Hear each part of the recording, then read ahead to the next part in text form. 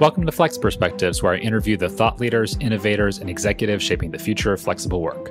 Flex Perspectives is brought to you by the Flex Index, the world's most robust source for full-time, hybrid, and remote work requirements. The Flex Index represents more than 6,500 companies, 30,000 office locations, and 100 million people. It's a great place to start if you're looking for your next flexible work career opportunity.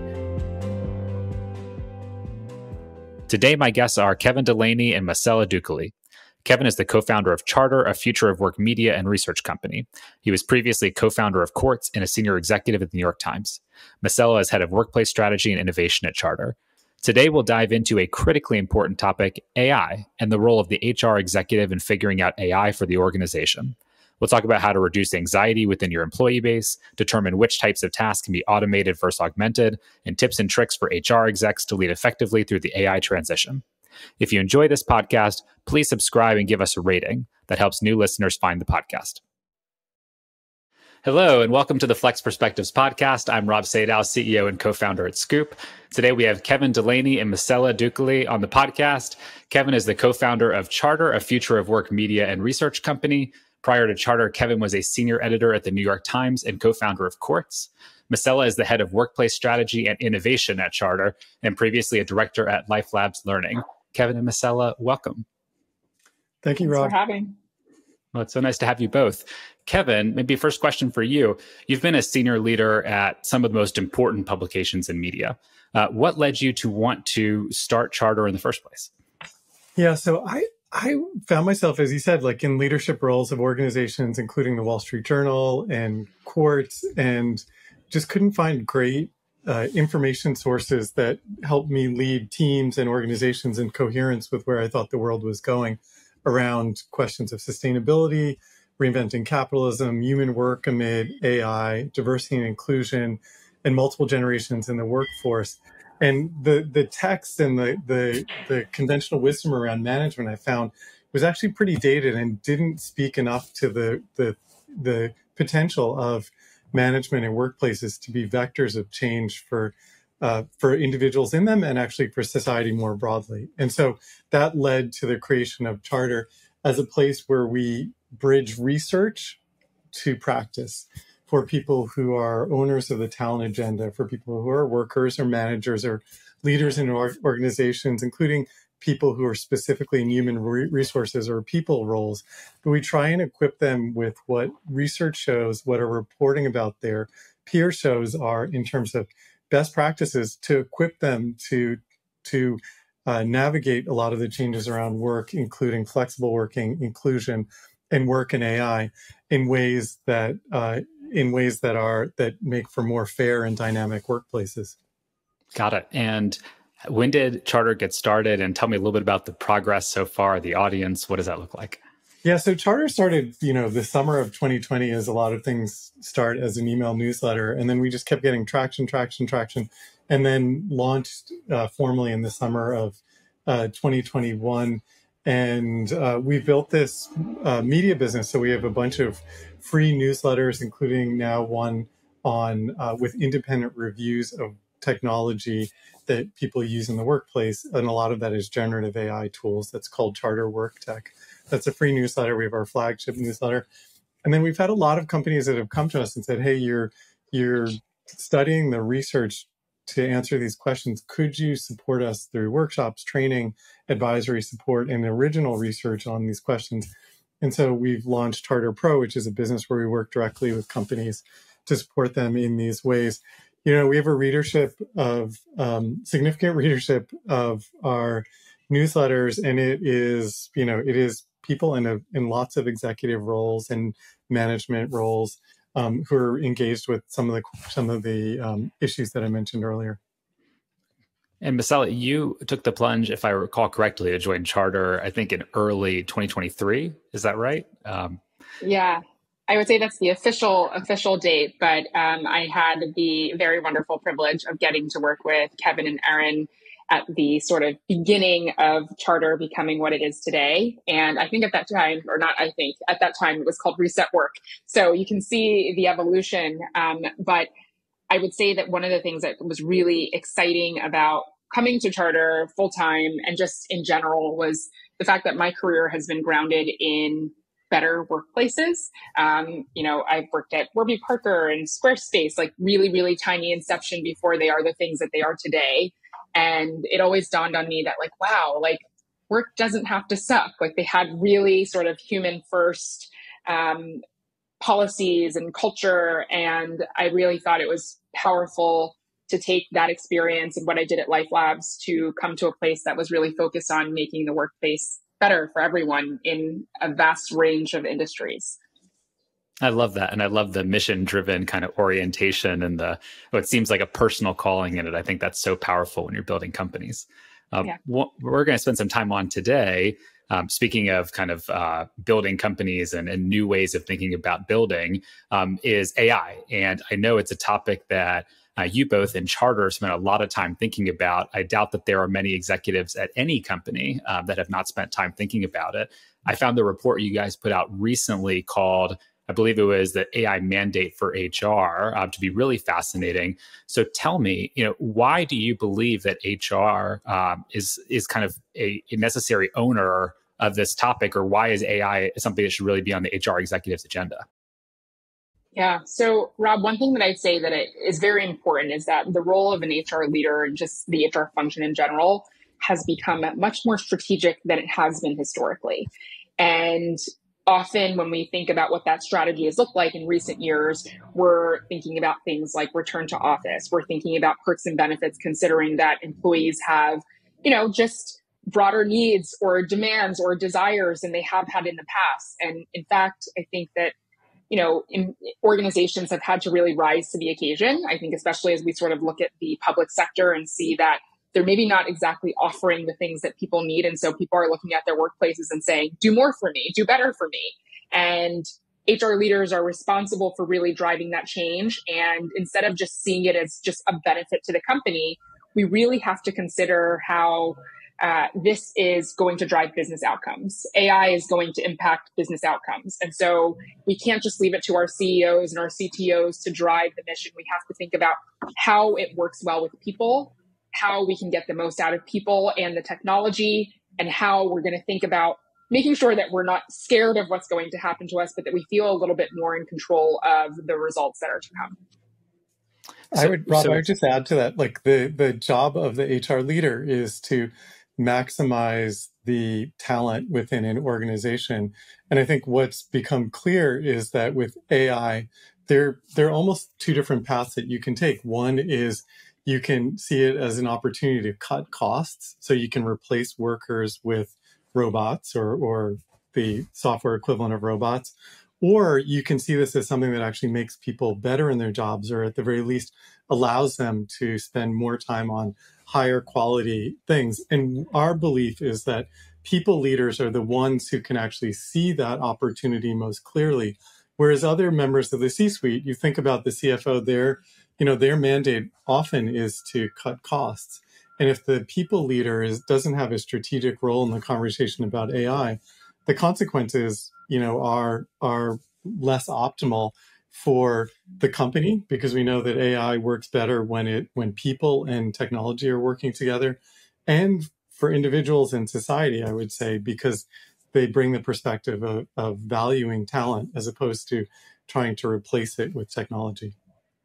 It strikes me, Kevin and Massella, as you talk about this, that the role of the HR executive, this is almost like the second punch, if you will, in terms of a 1-2 and what's evolved that role. If I think back to 2019, in a world where most of us were working in the office, at least most days of the week, to first the shift to go home for policy or public health reasons, and then the movement toward flexible work and spending time in the office and out, and now AI and how that re-envisions the role of HR and also just how many people do their work within a company. Does it seem like to you that HR maybe has undergone more change, or the role of that executive has changed more than maybe any other over the last, half a dozen years or so? I'd say so. I think not only has the role changed, but I think even when you look at many roles across the sphere of time, the skills needed to be successful in the role has evolved. And I think that that's what's happening here. Not only are the targets becoming a little bit different, but now you need different skill sets. And one of them is being able to really work well with your other stakeholders and also to help bring them along from the sort of antiquated thinking that they might have about how the role should function. So it's not only for the business, it's for your stakeholders. And of course, it's for the fact that our world is changing very rapidly. I would say the third area, Rob, too, that you mentioned remote working and AI. And I would say that diversity and inclusion is obviously not a new area, but in the wake of George Floyd's murder and other focus on that area, that's another area where people leaders have an important role in strategy and execution and C-level and board level attention for sure. It makes a lot of sense. Are there HR execs that you feel like, or maybe companies that you think are doing a really good job staying at the forefront on these particular topics, especially in AI? I feel like it's always helpful to have a person or some organization that you can point to as, you know, someone who's really getting the understanding of why this is so important for the HR leader's role. For me, when you say like thinking about it the right way, I'm always hesitant to name anyone because the right way, like we don't know what is the right way right now, but what I think I can say is about thoughtfulness. Like there are companies who I think are being really thoughtful about how they're navigating AI, both internally and also what they're putting out into the world. So as an example, I would name Thomson Reuters, who's actually one of our members at Charter. And one of the things that I really commend about how they're approaching AI is in a collaborative and employee sort of centered notion, which is what Kevin brought up. Like we know that this technology is better when people are involved. It's not about automating and getting rid of them. So recently, I think it was probably back in May, Thomson Reuters actually had like an AI learning day. They stopped everything in the company. People actually got to come together, learn together, try things out. And that's really powerful. Not only does it lower the guard for employees so that they feel a little less hesitant, like, oh my gosh, is it over for me? What's going to happen? I know that companies are saving a ton of money, but also like, how can I be involved in making this better for myself? Where does it free time and space? And what can I actually solve versus what's a fun thing that ChatGPT can do for me? I mean, it's fun to explore ChatGPT, but we want to talk about real implications for progress, which is what I think companies are really looking for. And it seems like what you're talking about too, Massella, that's so important, if I understand correctly from the Thomson Reuters example, is also just raising the water level across an organization in terms of the relative understanding or capability. I know, to give a personal example at Scoop, one thing that we did a number of months ago to try and get everyone at the company more familiar with this technology, or kind of like the evolution of technology and AI, was just a company-wide hackathon, where basically for a week, whether it was related to our product or not, just wanted everybody to go immerse themselves in it. What interesting things had come out of it? What are the different pieces of technology? Just so it shapes the way that you think about building in the future and you understand what's possible. So it makes a lot of sense in that regard. You know, how do you help people kind of like all collectively, you know, get smarter and more familiar with this topic? Absolutely. I would say that and I would say that the kind of workers throughout your organization are the ones who know the business problems that they're wrestling with and are best positioned to think about how AI can be used to better address them. And what's really exciting about generative AI, I think for a lot of us, is that it's accessible to pretty much anyone. You don't need to have a technical background. You don't need to be a coder. You don't need to be an engineer to actually be able to use these tools in your everyday work and experiment with them. And so, you know, our advice for organizations is to involve a diversity of people in your organization as much as possible, provide training and access to these generative AI tools so that people are able to imagine how they could actually use them in their workplace. The thing that you run into is, what are the guardrails that you want to establish? And, you know, that's something that we also advise organizations to take their breath and quickly, but thoughtfully establish a philosophy and some explicit guardrails for how people should be using these tools. You know, the people very quickly, when you start talking about the tools in business context, they very quickly go to a few cautionary examples. One of them is Samsung, where some of their workers put confidential information into one of the generative AI tools. And then that information wound up actually becoming publicly visible as a result of that. You don't want that to happen. There's the example of the lawyer that the New York Times and others have written about who asked ChatGPT to write a legal brief for him. And it got a lot of the facts wrong. You don't want people doing that. And so what I'm seeing is that organizations are reluctant to engage with the technology because of that, but actually they're very simple ways to avoid the problems that we've seen in those cases. And that's kind of what we're advising people, both be explicit about the rules for using them and also take 10 minutes and actually think about the tools and the context in which people are using them to avoid what are pretty straightforward problems to avoid. It seems like a really difficult problem in a few different ways. And I'm curious what your perspective is. On the one hand, as an HR executive, it sounds like the feeling generally is, look, we want our employees to get more familiar with this technology because we believe it's important. We believe it can be an accelerant in a number of different ways. And so there's a piece of it, which is a mandate to go forth and experiment and play a little bit so that the collective learning level of the organization grows. On the other hand, but be really careful what you do with them and what information you put in, because as part of that learning, you expose some confidential information or something else that can be very risky to the business. And then there's a third piece, which is as you evolve that policy to try and find that middle, this underlying technology around AI is evolving so rapidly, right? It looks different now than it did 3 months ago. It'll look different 6 months from now than it does today. And so how do you keep that policy current and not either hinder your employees from experimenting or playing with things that they need to, or kind of go too far and as a result put yourself at risk? And so how are you finding that HR leaders are balancing some of those things, or how do you advise HR leaders to think about kind of like finding the middle, so to speak, on some of those topics? I'd say for starters, it really is about sort of understanding initially, understanding and also defining how you want to approach the utilization of AI in your workplace.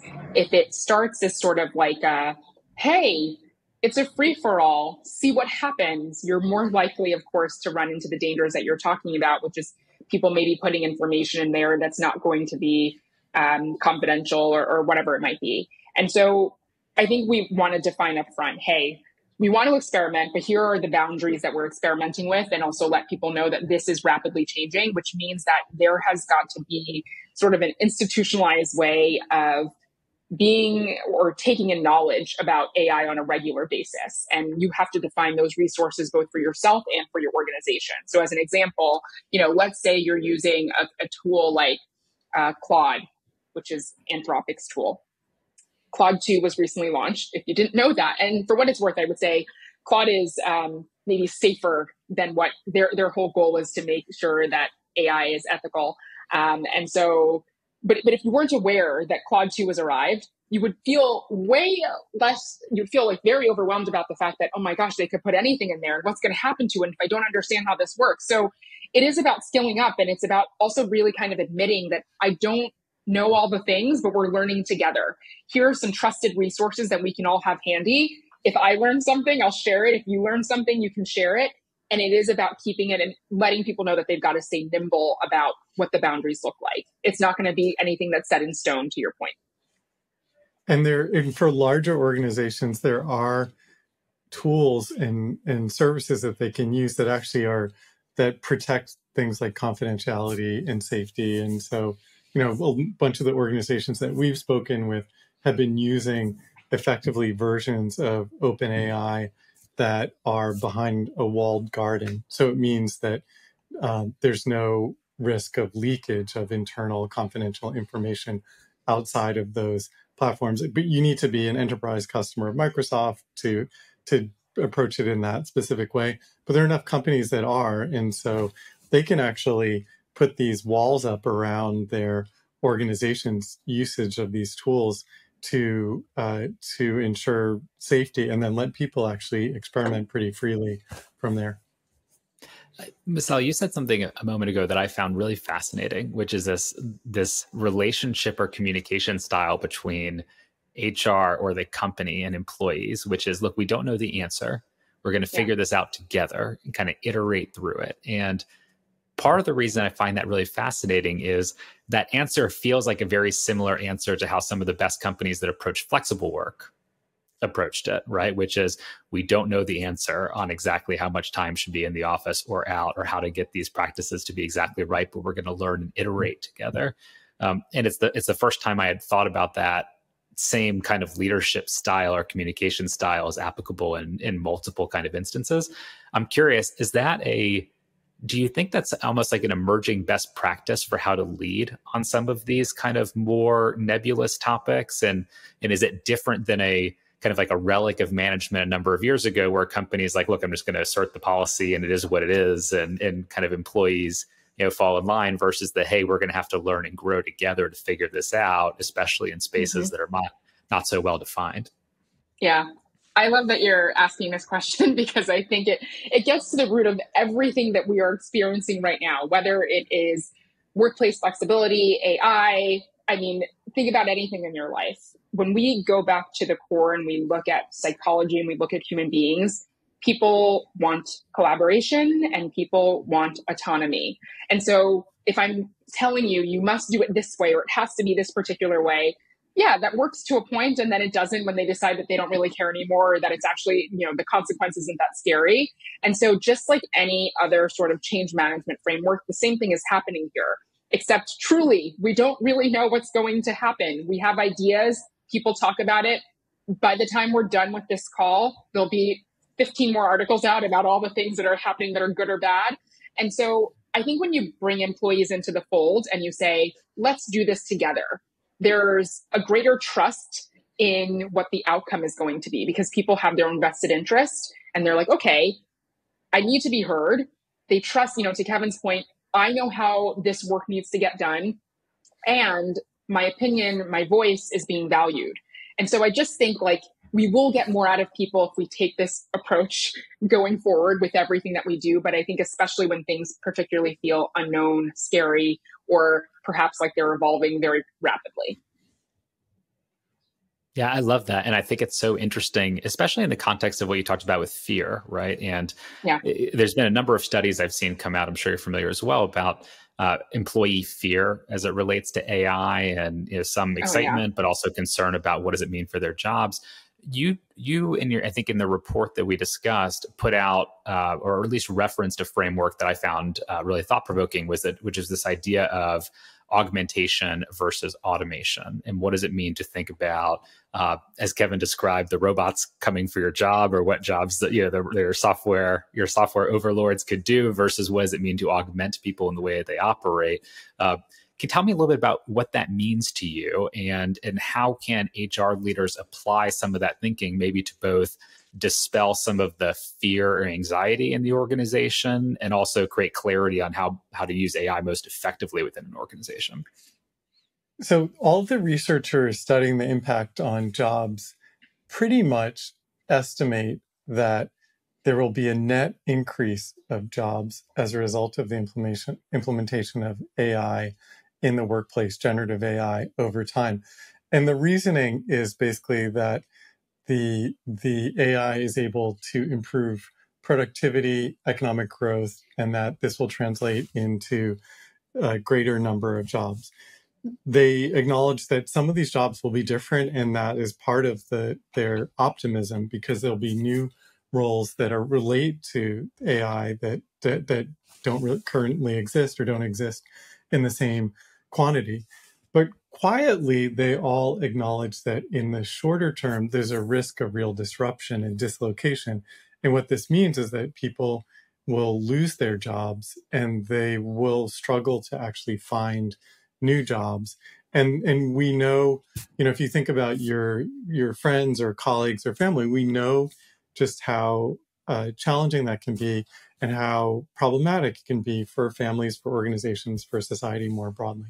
And so one way that at Charter, the way that we're thinking about this moment is to say, it's not inevitable that people lose their jobs because of AI. This is a choice that companies can make.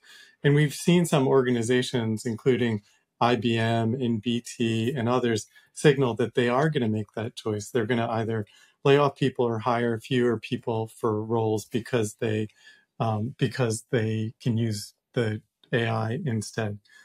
But we actually think that there's a moment where organizations can make the choice to say, we're going to use this technology and retain our commitment to individuals and workers, knowing that over time, the best thing for us, for our companies, for individuals, and for society is that humans and technology work together. And so the distinction that you mentioned is the one between automation and augmentation. And automation basically means that you're taking tasks, you're giving them to AI, and you're taking them away from people. And in many instances, you're replacing people fully with the technology. Augmentation is the idea that you are giving people, the equivalent of a ladder or a cherry picker or something to do their job better and reach new areas, do higher quality work than they would without this tool. And so one example of that is we've spoken with Morgan Stanley, and they're using an AI tool that basically is tapped into hundreds of thousands of research and in other internal documents. And it allows their financial advisors to quickly answer clients' questions by accessing this kind of knowledge source in a way that much more sophisticated way than they've ever been able to do that. And the idea is that then those financial advisors can spend more time with their clients, advising them on how they feel about retirement and what their strategy is and what their overall investment approach should be and so forth. And so what augmentation looks like is you take some of the kind of lower skill, the parts of the job that are more admin heavy, more less sophisticated, or routine or rote or things like that. And shift people to the places where humans can really add value. And so our, strong recommendation is organizations take this framework as they go in. And in some cases, it will involve training for people to be able to work more effectively with the tools, rethinking where people are in their organization and roles. But that's why we're here. And there is that opportunity is very, very real.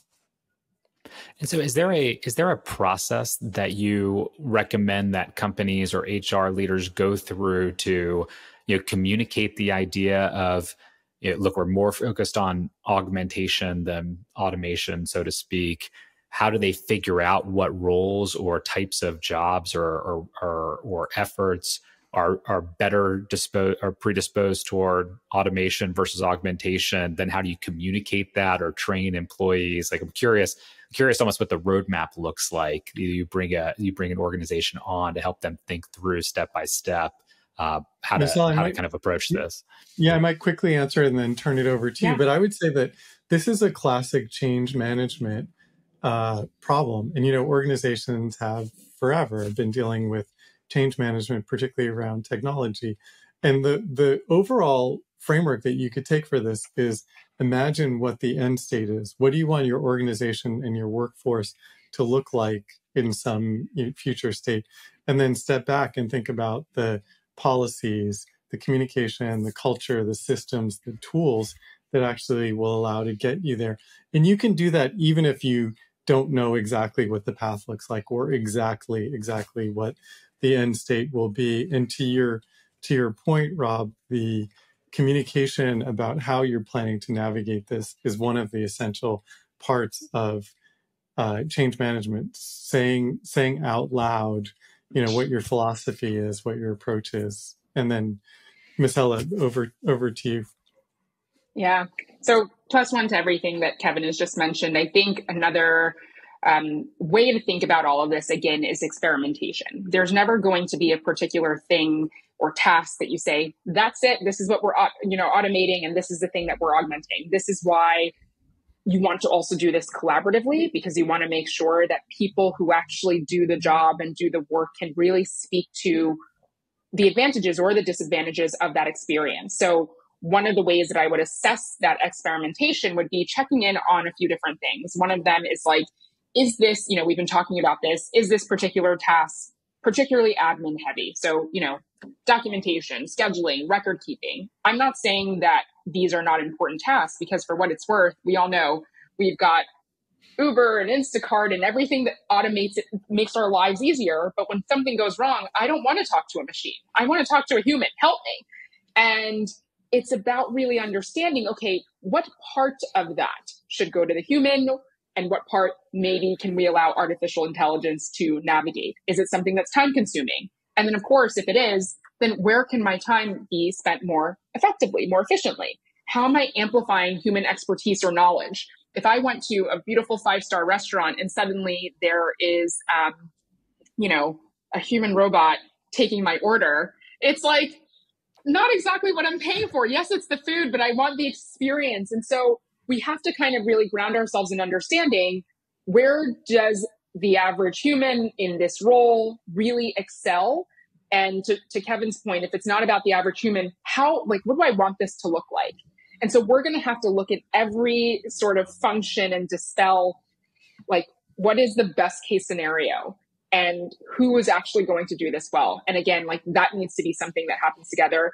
The last thing I would say is just, you really want to assess risk. And when I say risk, I don't mean that, you have to pick the least scary tasks to do this with, but I mean start with things that are not going to yield negative consequences. So if you automate, again, every single customer service order that you have, it's not to say that it could go wrong, but let's say maybe you're a company that's starting out and you haven't assessed what actually works for your customer base, and something does go wrong. That can be a very big consequence because people say, I don't want to work with these people anymore. So a few different things: risk, where humans actually are going to do the very best thing and actually use their knowledge to the best of their ability, how much time is actually being saved, and for the time that is saved, where will it be used instead? And then also thinking about, just the rote tasks that are happening, and if they are tasks that actually deserve human attention or if it can be done elsewhere. So we covered a lot of ground on AI, right? A number of different things that HR executives need to be thinking about and different approaches.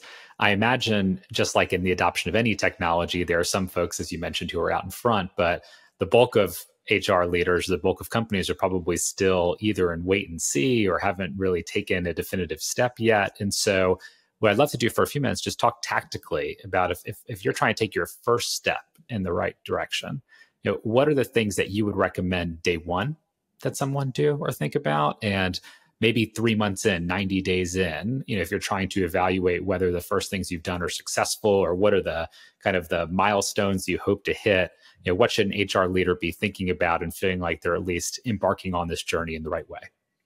Yeah. I'd say the very first step is, and we write this in the briefing that, we can share with your audience, it's increasing your organization's AI aptitude. Find your trusted resources for people to get engaged with. I think what's really dangerous is when everybody's getting all of their information from different places, and then we come in and expect everybody to kind of play by the same rules. It's not to say that you can't be learning different things, but I think you want to sort of set the groundwork. One, we believe that AI can be a really powerful tool internally. Here's where we're gathering our information. We encourage you to explore this as well. And then from there, you're going to want to start thinking about what your philosophy around AI actually is, what those policies look like. Help people have guardrails. Here's what we are going to do with AI. Here's what we won't do with AI. If you don't have those things in place, it becomes really messy. And again, you might want to say, these things will maybe change in 3 months. They might change in 6 months, but let's start here. And then we'll check back in and see, is this working? Is it useful? Before we go any further.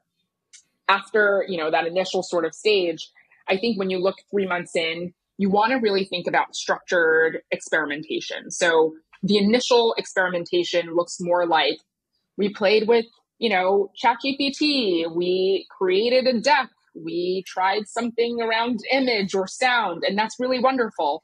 But the thing is, again, we want to think about the value that this brings to our organization, not just the fun that it brings. And so you want to start getting very strategic. And that means, again, looking at maybe a particular group or task force within your organization and saying, it would be ideal if we could cut down the amount of time that we spend doing XYZ. Let's use, whatever tool, whatever chatbot to see if we can make that happen. And it's a test. But again, you're actually testing it towards something that would help you decide, is this something that we actually want to invest energy, time, resources into implementing on a larger scale? I love that. That makes a ton of sense. What are some of the best resources out there that you're seeing in terms of if you're an HR leader and you're trying to learn more about this topic, or you want to go learn more about different types of chatbots or other AI functionality? Where are you suggesting folks go to learn more?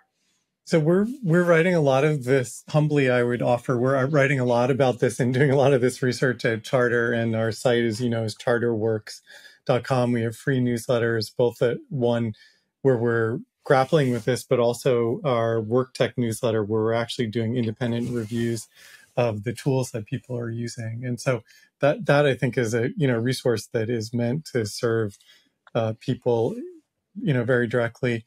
There are a few places that I turn also for information. One is an email newsletter called Inside AI, and it's a little bit kind of inside the tech bubble, but it's close enough to the edge of the tech bubble that it's actually pretty useful for just monitoring the various kind of macro things.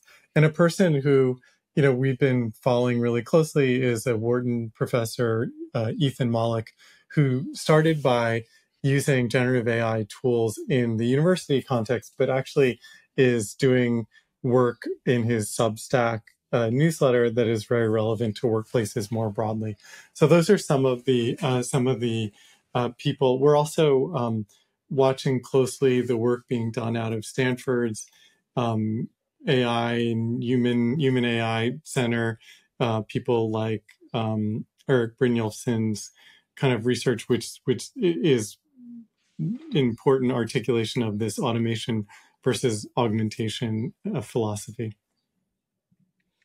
I have to just really emphasize Ethan Mollick's work, his Substack. It's so good. And, I think right now, especially when there's such like this is a zeitgeist topic, and everywhere you go, people are talking about it. And sometimes it feels like salesy and like just overwhelming. And what do I do with it? But I think he really does a great job making sense of it. And I think, to Kevin's point, just thinking about finding resources, whether that's Ethan Mollick or some of what they're doing at Stanford, I'm really fascinated by how actually people are talking about this in universities, simply because this is our next generation. They're coming into the workforce. And so you can imagine if a professor is, has a section on AI in a syllabus and how to use it or how not to use it, workplaces need to be thinking about the same, because those people are going to be coming in. And so we really want to get very familiar with how people are developing their skills as early as we possibly can. It's great to have some good recommendations, because I think I see about 100 ChatGPT one cheat sheet on LinkedIn posted on a daily basis, and I think a little bit of curation there is a nice thing to have. Totally. So maybe one final thought on this topic. Is there anything else related to AI and HR? I mean, I know it's a huge topic, but any kind of like final thoughts or things that you feel like are important to touch on that we haven't touched on? A final thought that I would add just is a very shameless plug for a campaign that we started here at Charter, and it is #ShePowersAI. One of the things that I found in doing research was that, the field is it's not very much filled with women at all. And it's really frustrating, because when you think also about HR as a field, it's predominantly women. And it's just so important that we are all, everyone, women, minorities, men, that we're all part of the creation. Like, what we do now is going to impact what AI becomes in our world, in our workplaces, with our friends and our family, our children, et cetera. And I just encourage women to become aware of AI. I know, again, it's like very drowning. And again, like you said, if we all had like a penny for every time we saw like a free guide on ChatGPT on LinkedIn, like, just vacation forever. But it's really important that we kind of think about not only learn what AI is, ways that it can help us, and continue to be part of the conversation, even if it's just listening to somebody that you trust about it, so that we can get, involved. I think women need to be very much part of this movement right now. And I would say, just to add to that, that people, like everyone should engage with this. And I think, one of our concerns is what Massella just said, which is that there not be a gender divide in terms of who's engaging with this technology and is brought along with it. We know that underrepresented groups are often left behind in moments of technological change. So among the work that we're doing, including a bunch of original research, is around how AI can be used in ways that are compatible with worker voice and inclusion, which is really important. And best practices are starting to coalesce there. But I would also say that applies kind of generally to people. Like it would be easy to outsource your thinking about this to a working group or to the CTO or the CFO or someone else in your organization. And the truth is that everyone really should be involved, both to make sure that it's not treated as a purely financial exercise, as we've talked about, and also to make sure that it is it's applied to business problems as opposed to just being a kind of abstract technology that the organization is using because it feels like it has to use, but it's not really equipping it for the years to come. So it's a really important moment now, and the contours of it are admittedly still blurry, but engagement right now is really critical. Those are both great points and really important ones to end this part of the AI discussion on. I think, as you both know, and we've talked about, every time we always end our episodes with an opportunity for listeners just to get to know you both personally a little bit more and what makes you tick. And so, if you don't mind, I'll throw out a few rapid fire questions to each of you, just quick answers, just so people can get to know you better. Does that sound okay? That's great. Sounds great. All right, cool. So, what was your first job? I worked at the Limited 2, which was like a clothing store for like tween aged girls. I had a lawn mowing business in Queens growing up. Awesome. What is the best book you've read lately? The best lately, I'd say I really enjoyed The Creative Act by Rick Rubin.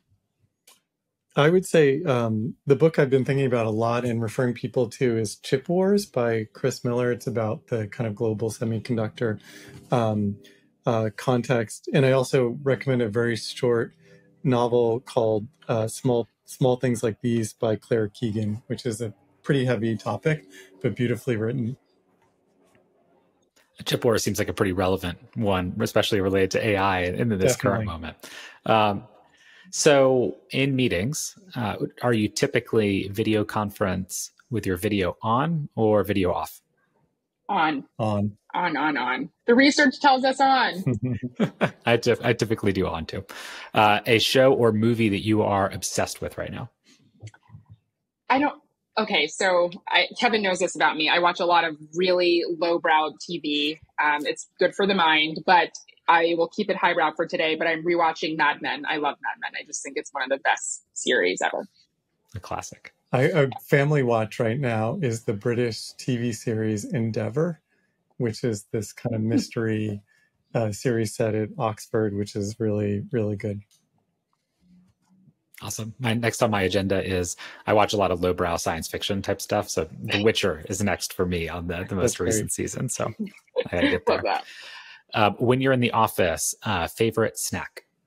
I haven't been like in an office actively in a long time. So I'm going to go back to like my days at Squarespace. We had like a in-house chef. There was like matcha and chicken wings, and there was a Shake Shack next door. So it's probably better for my health that I don't have those things, but those were some of my favorites. My go-to office consumption is coffee, more coffee. You and me both. I feel like the in-house chef Shake Shack almost feels like a relic of like a different era, in such a funny way. All right. Favorite piece of software, either related to future of work or AI? Okay. I mean, I said this before. Maybe Kevin maybe knows this about me. I was just talking to one of our other teammates, Jacob, about this. I just love Claude 2. It's just, I find it so smart. I find it enjoyable to talk to. I love that it asks me my feedback when I'm asking it questions. It's just, it's won my heart over. I would say in terms of I'm still a ChatGPT person, but I'm giving Claude more time thanks to Massella. The truth is the Office software that's been most defining for me, important for me in my recent business life has been Slack. And I kind of grew up in in-person physical offices, and then in one of my previous roles at Quartz, we were able to create a global startup because of what Slack enabled, and that remains a really powerful tool that be really difficult for us to work without. Totally. We're a Slack organization too. I totally get it. And the way you talk about AI is hysterical. It's almost like complicated relationships or lovers triangle. I'm with ChatGPT, but I'm exploring Claude and I'm not quite sure. So it's too funny. One future of work thinker or writer that you really respect? The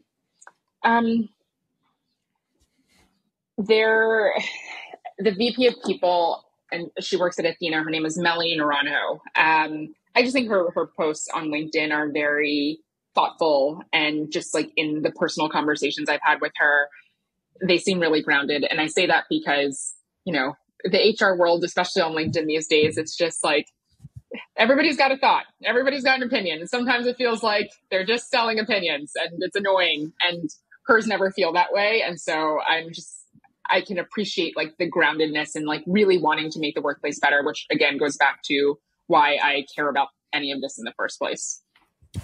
I'm going to give you three, which is probably too many, but two people at Stanford: Eric Brynjolfsson, who has done this great work on AI and augmentation of workers.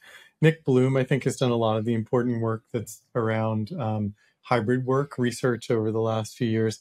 And there's a European political scientist named Isabel Ferreras, whose work on corporate governance, I think, is super interesting, and her exploration of different models for how workers could have a greater voice in leadership of organizations is something that I think is really relevant to a lot of the discussions that people are having. Awesome. All right. One last question. For listeners who want to learn more about each of you personally or read more of what you're working on, where should they go? Charterworks.com for the general, but just because so much of what we're interested in is like being published there. But LinkedIn is a really great place to hear about podcasts that we've been on, or things that we're writing, or just things that we're thinking about work or responding to that's happening in the world right now. So that's Massella Dukuly on LinkedIn. And I would say charterworks.com. We have tons of free resources available, including several free newsletters that people find really useful. We have high engagement with and think that people will be interested in. We also have a partnership with Time Magazine, and you can see our bylines in places like Time and the New York Times and Fortune. But if you go to time.com/charter, you can also see our coverage there in the Time context. Awesome. Kevin, Massella, this is such a fantastic conversation. It's so important right now. And I think it's a topic that I imagine is top of mind for not just HR executives, but virtually any executive and probably most non-executives as well. And so thank you so much for imparting your insight and for the great research that you put out at Charter on a regular basis. Thanks for having us, Rob. Yeah, thank you so much, Rob. It's a great conversation. My pleasure. All right. Thanks. Thanks so much for listening. If you enjoyed the show, you can subscribe on Apple Podcast, Spotify, or your favorite podcast app. Please also consider giving us a rating or leaving a review, as that helps other listeners find the podcast. For more Flex Index content, including past episodes, our Flex Index newsletter, and monthly research reports, visit flex.scoopforwork.com. See you next time.